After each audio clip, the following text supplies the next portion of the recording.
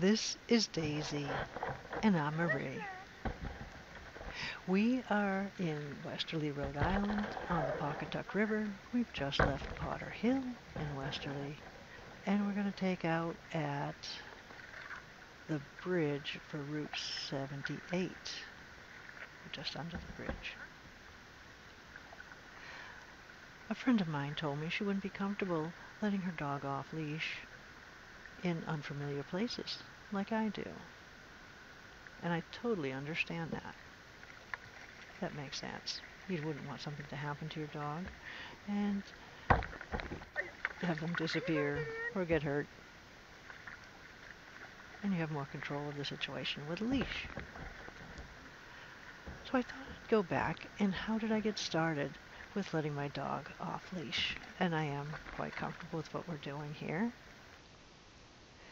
When I was a little girl, some people on my street moved out and left a dog tied to the house. I don't remember the details, but this beautiful dog followed me home, and Dad said we could keep the dog. This wonderful dog stayed with me. We walked in the woods. I rode my pony. I rode my bicycle, and she came with me everywhere I went. I don't remember her having a collar. I used to just hold her and hug her.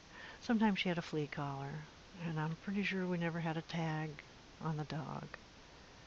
Like I said, in a lot of pictures I have of her, I'm just holding the dog and with my arms around her neck.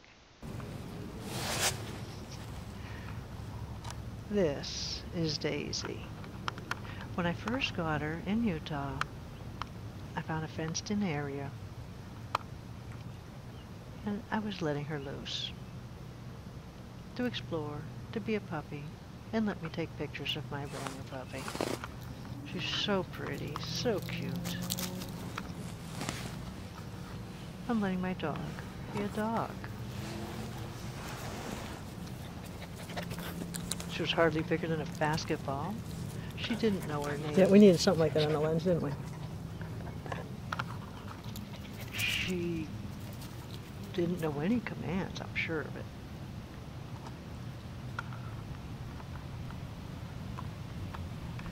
Now, she's at the edge of my comfort zone because there is an opening to that gate into the parking lot. I didn't know that hole was there, but since she didn't seem to go through it, I wasn't worried by it.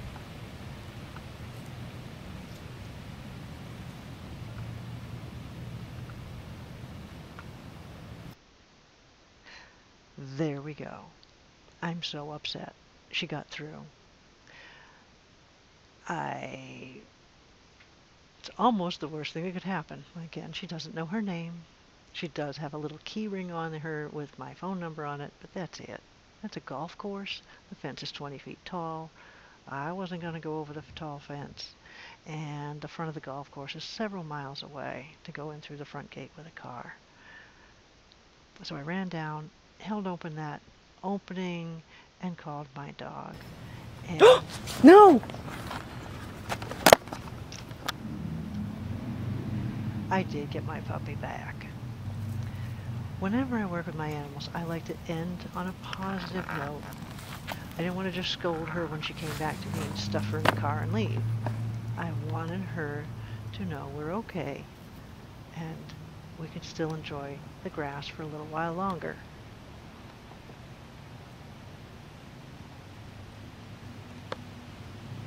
So much for posing for a camera, are you, Daisy?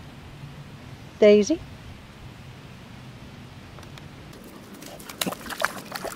Here we are in the woods. There is no fence. We're on the Pony Express Trail somewhere in Utah. I couldn't tell you exactly where it is. Just a long way from anywhere.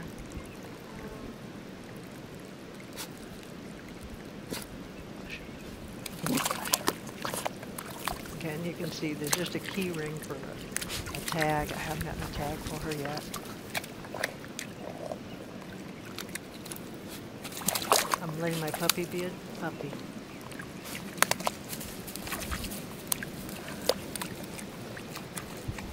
You're about to see where my comfort zone ends. I don't want her in those woods.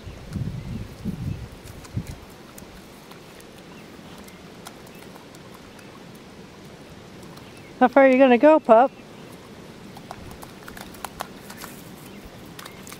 That was all I needed to do to have her come back to me.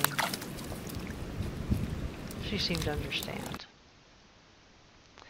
When I got Daisy home to New England, the first thing I did was I introduced her to my horse Jigs and the horse to Daisy, because I wanted the dog to come with me on rides. And we did. I love to go out in the woods and the trails. And here's my puppy leading the way on the trail. And we follow with the horse. That's what I want my dog to do. And going out in the kayak isn't any different, really. It's just a water trail. Here's Daisy on the top of a trailer load of hay. She doesn't have a leash on. I'm driving the tractor.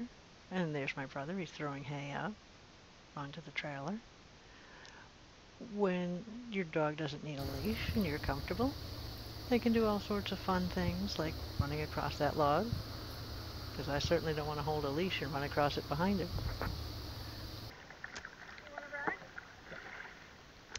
As you see, we have lots of fun together.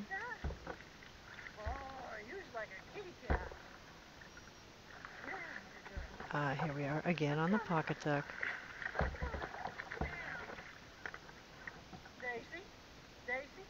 And I'm going to pick up Daisy. Or, well, I thought I was going to pick up Daisy. And I really do see how this could make someone nervous that the dog is running away from me and not coming back.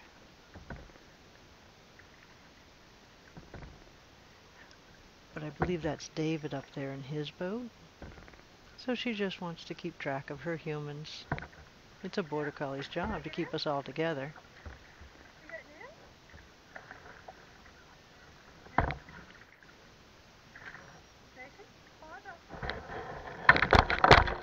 And there we go. She's in the boat.